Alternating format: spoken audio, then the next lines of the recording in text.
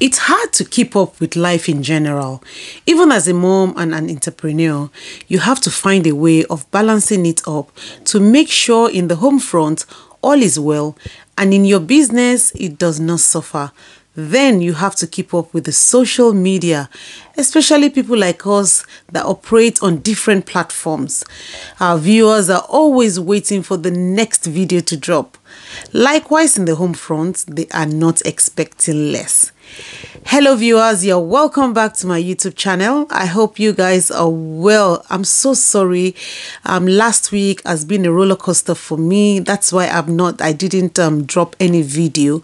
But I said this week is going to, the narrative is going to change. To all my new viewers, you're welcome. Thank you so much for wanting to watch this video. And to all my returning subscribers, thank you so much. I really miss you guys. I know it's just 1 week, but it's like I've been gone for a long time. Anyway, do you know that in one way or the other, women are the major decision maker in the home? Let me know in the comment section if you understand that statement.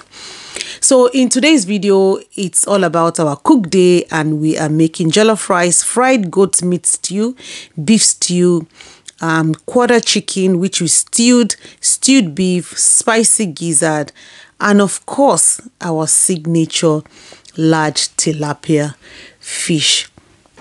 On my cook day is always very hectic because sometimes I have to squash all this food together, and at the same time I'm still serving my customers.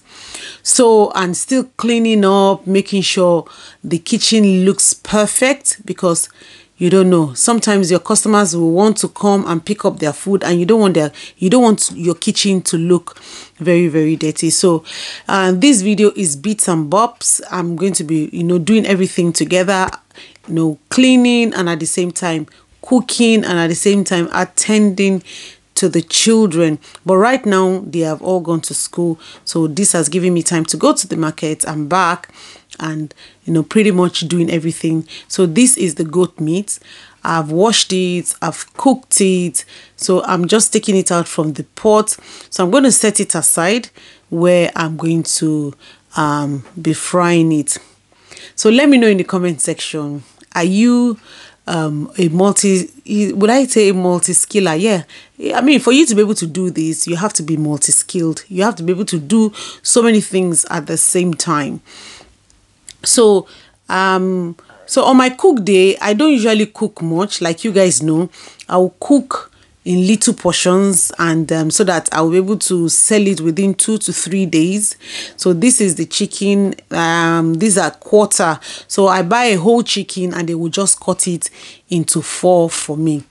So, and at the same time, the meat is cooking on this side. So that is the chicken. I wanted you guys to see it. So I cut the leg and the thigh together, so the drumstick and the thigh, so like that. Then this is the beef. So I usually like them to cut my beef very big. The reason why is I do a lot of food with beef, and I have them in different sizes, so you can see how big it is. So when they cut it like this, then it will give me the liberty to cut the beef the way I want. So the one for Ayamashe is different from the stewed stewed beef, and the one I sell single is different from the one I sell in the beef stew. So that is why I always have it cut like this. So are you a vendor? Do you cook? Let me know in the comment section how you do make yours. So because I'm cooking a lot of stew, I'm cooking beef stew and the goat meat stew. So I'm going to be using this tomato plum. I'm having like 16 of it. So I'm just going to blend it and use some tatashe and some rodo. So I don't like to make it very spicy, because when you're cooking for the public, you have to be very mindful. You have to balance it up, that basically. So this is the meat is ready. I'm going to set it aside and I'm going to cut them. I'm going to be showing you in the later course of this video. So let's get the pepper ready. So this is, I've gotten the tatashe and the rodo ready and some onions. So I'm just going to blend everything. So this is what I do when I pour it inside the blender like this. And so the can of the tomato plum, I pour some water inside and I rinse it, because you don't want, these days you can't waste anything. Everything is useful. So I just rinse it, I pour it, I rinse it. I do that with all the tubs and everything. So then I'll pour everything in the pot. I'm going to cook everything together. So it's not like I'm going to be cooking it differently. So I'm going to cook the whole pepper together. Then I'll begin to apportion it later.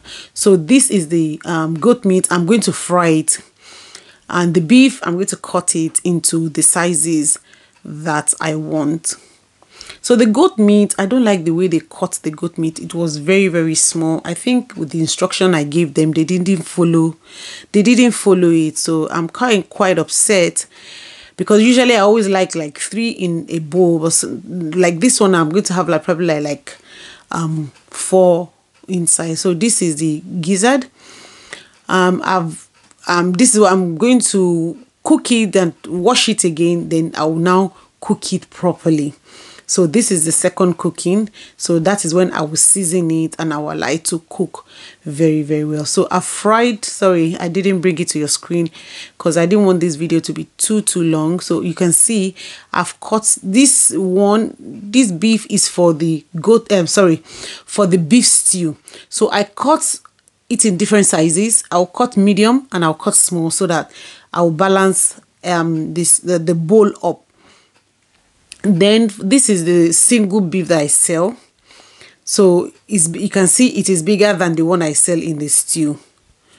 So then we'll be making grilled fish, our extra large grilled fish. So I've seasoned it, I've washed it and seasoned it, and I've put it in the oven for it to cook. So this is the sauce, it is ready, and I'm going to portion everything together.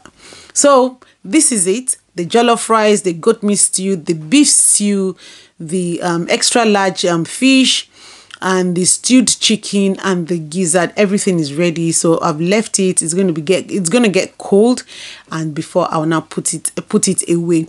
So guys, thank you so much for watching my video. I hope you like it. If you want to see more of my video and you're new here, please make sure you subscribe to the channel, and please give this video a massive thumbs up.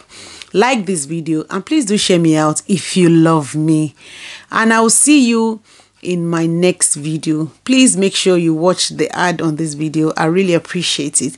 Thank you so much. Thank you for always coming back. If you need anything, please leave your comments, leave it in the comment section, and I'll definitely answer you. Take care, stay safe, and God bless you guys. Bye.